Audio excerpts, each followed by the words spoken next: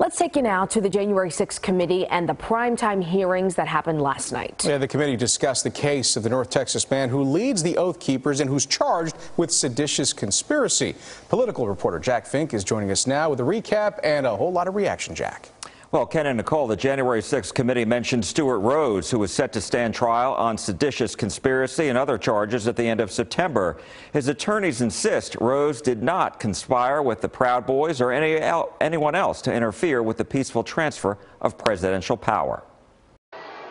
During the primetime hearing, the House committee investigating the attack on the U.S. Capitol January 6th showed a video of the head of Oath Keepers, Stewart Rhodes, meeting with the head of the Proud Boys, Enrique Tarrio, in a Washington, D.C. garage.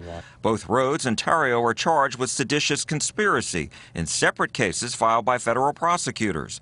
But Rhodes' attorney called the encounter a chance meeting. And you'll notice that when Stewart walks up, they shake hands and say, "Nice to meet you," which indicates they've never met each other before and didn't really know. They knew of each other, but had never met each other. The committee also played a portion of an interview Rhodes did with InfoWars before January 6th, encouraging people to go to Washington. It's either President Trump is encouraged and bolstered, strengthened to do what he must do, or we wind up in a bloody fight. We all know that. The fight's coming. Rhodes has pleaded not guilty and denied any wrongdoing. His attorneys say the Oath Keepers were planning to provide security for the group Latinos for Trump, who were holding an event that day. The committee tells a different story. The committee learned that the Oath Keepers set up quick reaction forces outside of the city in Virginia where they stored arms.